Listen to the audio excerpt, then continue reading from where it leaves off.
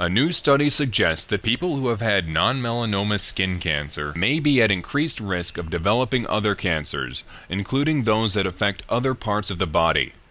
Previous research has already found a link between skin cancer and an increased risk of developing melanoma, a rarer but more malignant form of skin cancer. Researchers analyzed data from a prospective cohort study based in Maryland. They found 769 people in the cohort had been diagnosed with non-melanoma skin cancer during a 16-year follow-up period since the study started in 1989, and 18,000 people with no history of the disease over the same period. Researchers then compared the risk of developing other types of cancer in the two groups. The results found that the overall cancer diagnosis was nearly 300 cases per 10,000 persons in the skin cancer group compared to only 77 per 10,000 in the non-cancer group.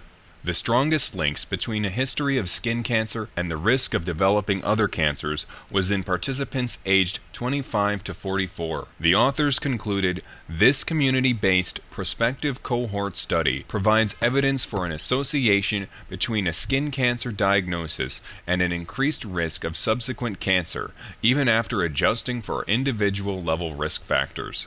The authors also speculated that the younger participants with a history of skin cancer, along with being prone to developing other cancers, may have an inherited predisposition to cancer.